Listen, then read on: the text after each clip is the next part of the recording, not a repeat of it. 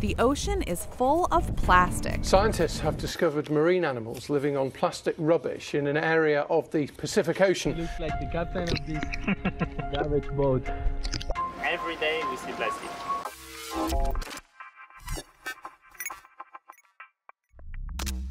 This is Boyan Slatt, CEO of the Ocean Cleanup, a young, buoyant non-profit with the ambitious goal of ridding our oceans and rivers of plastic. He believes that the waste still has value and that it should be put to use by being recycled and reintroduced into the production of new goods. This Dutch startup plans on tackling 90% of the plastics reaching the ocean, coming from only 10 rivers. To hit this target, some high-tech machinery was needed, so the Ocean Cleanup invented the River Interceptor, an automated solar-powered plastic collector like no one had ever seen. This innovative garbage-catching contraption guides a barrier which captures river trash and then leads it into a conveyor belt, which then deposits the trash into 6 bins according to the item's recyclability. This is already a massive step towards cleaning plastic from our Earth's waters. However, Boyan and his team don't think it is enough. With the help of Mr. Beast and his collaborative Team C's fundraiser, in addition to their corporate partners including Coca-Cola, the Ocean Cleanup can scale operations, setting their sights even higher. Now onto harvesting the largest accumulation zone of plastic on the planet. So how bad is the problem? Well, pretty huge. This is called the Great Pacific Garbage Patch, and it covers around 1.6 million square kilometers, 3 times the size of France. This monstrous garbage patch is made up of about 1.8 trillion individual pieces of plastic, amounting to 80 million kilograms of trash, or the weight of 500 jumbo jets. These remnants of petroleum product are destroying the ecosystem in the Pacific Ocean. According to the United Nations, at least 800 species worldwide are affected by marine debris, most of which is plastic.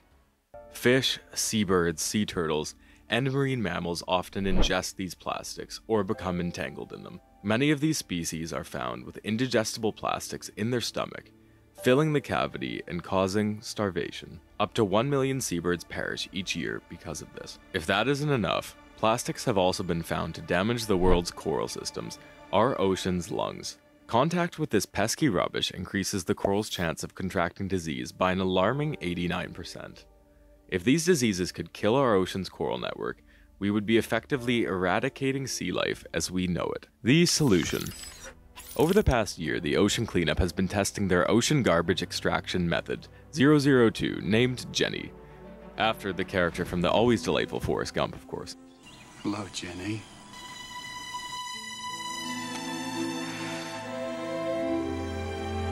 This system is simple and incredibly effective at exterminating the Great Pacific Garbage Patch.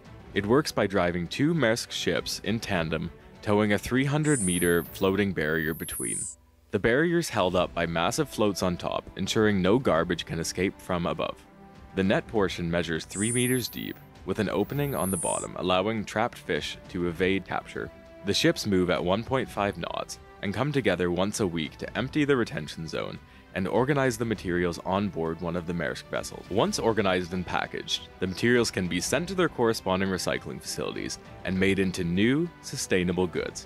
In mid-October 2021, Boyan Slatt's 12-week test campaign was deemed successful, achieving proof of technology. From 9 test extractions, 28,659 kilograms of plastic were removed from the ocean, and an astounding 9,000 retrieved from just one single haul. Moving forward, the Ocean Cleanup plans on running their Series 002 Jenny until they launch the system's sequel, the 003.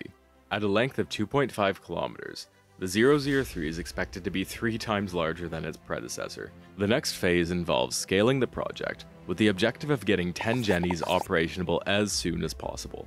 The Ocean Cleanup believes that with 10 systems, they could clean up 50% of the garbage vortex in the next 5 years. While this project is promising in terms of capturing plastic, there is still the problem of excessive greenhouse gas emissions put out by the Maersk ships. To offset these, the Ocean Cleanup pledges to purchase offsets to reach carbon neutrality.